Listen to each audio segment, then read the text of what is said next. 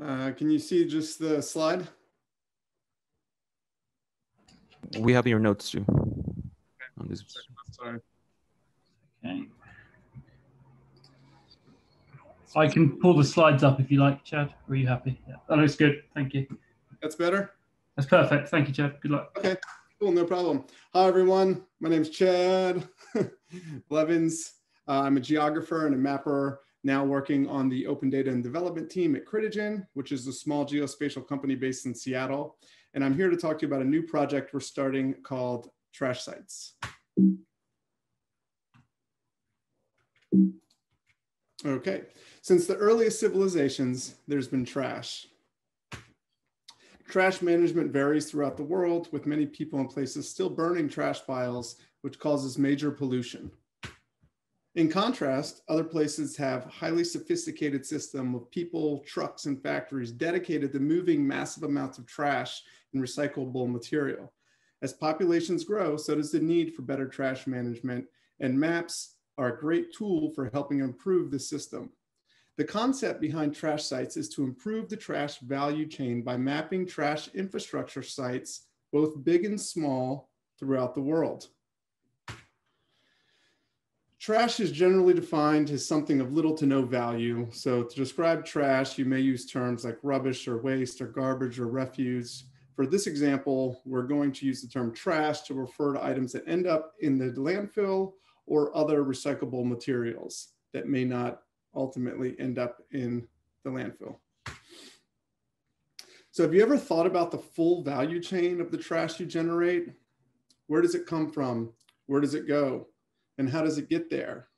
Ending up in a landfill, an incinerator, or a recycling center, or in the worst case, the natural environment. The rate humans are creating, consuming, and disposing of plastic alone is worrisome. And many experts are calling this moment in time the Plasticine age. Plastic is breaking down into microscopic particles and ending up in water, sand, sediment, and even animals.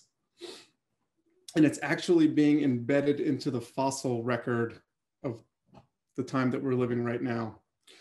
A World Bank report, What a Waste 2.0, estimates that at least a third of the world's annually generated 2 billion tons of municipal waste are not managed in an environmentally friendly manner.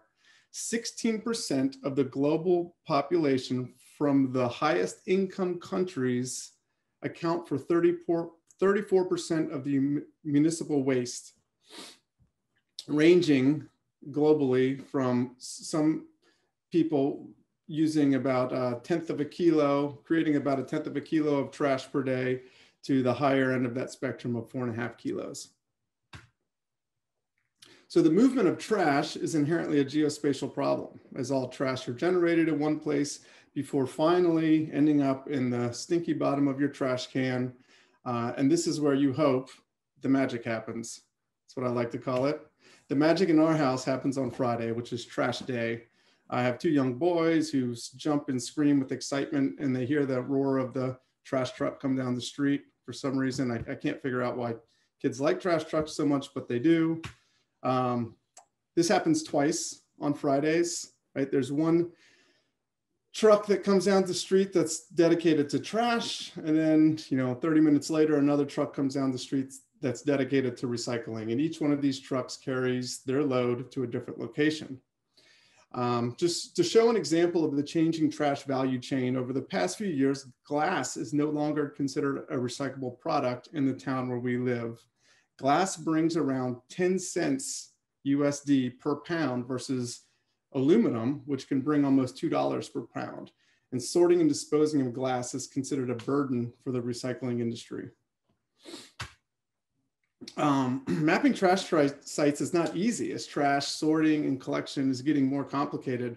Regulations vary per geography, as well as coloring and labeling of collection bins. What can be recycled? How is it recycled? How is it sorted? As you can see in these pictures, glass is not mentioned in any of the categories up above, but it has 3 dedicated bins down below, one for brown, clear, and green. This introduces all types of challenges when tagging and mapping trash containers. High quality geographic data are critical to analyzing and improving trash management. And here's a common list of tags used in OSM for mapping trash sites. You can also use tags in combination to specify the type of waste, who has access, who's responsible or operating, and the capacity of those containers. Consistent tags do not exist for the many informal trash sites throughout the world, such as the one in this picture. As you can see in this example, trash from this site flows directly into the waterway. This is not only a public health concern, but can also become hazardous if trash clogs drain pipes and culverts designed to drain water during heavy rains. The first step in developing a sustainable trash management plan is knowing where the trash originates. HOT has done some amazing work with improving trash management, most notably in Dar es Salaam, Tanzania. In a blog posted last year by Aaron Eubank, it says, one of the biggest difficulties in establishing an effective and efficient waste management collection and transportation system in Dar es Salaam is how long it takes to travel to Pugu dump site, the only officially designated solid waste dump in the city, and the best route to use. High quality road data is imperative to moving trash, not only having a complete road database, but knowing the surface type, the width, the condition, and other factors such as height limits or bridge capacity. Garbage trucks can weigh over 50,000 pounds. Our OSM team at Critigen is working on a tool right now to rate and rank the quality of OSM road data throughout the world. We've done this for cities in the US, and we just ran a test for data in DAR and are currently investigating results. The first pass at looking at those results was actually indicating a lower quality road data than I was expecting for DAR, because I've used the data there and it is pretty good. However, not all of those errors are really going to affect a routing algorithm. You know, if it's like a road and building intersection or something, it's sloppy data, but it still might work for some routing. But I'm happy to discuss the results with anyone interested in learning more about the way that our team is ranking the quality of OSM data around the world. You can also follow us right there, Twitter at OSM Quality. And that's it. There's my contact information at Critigen and also at Twitter at GeoCruiser.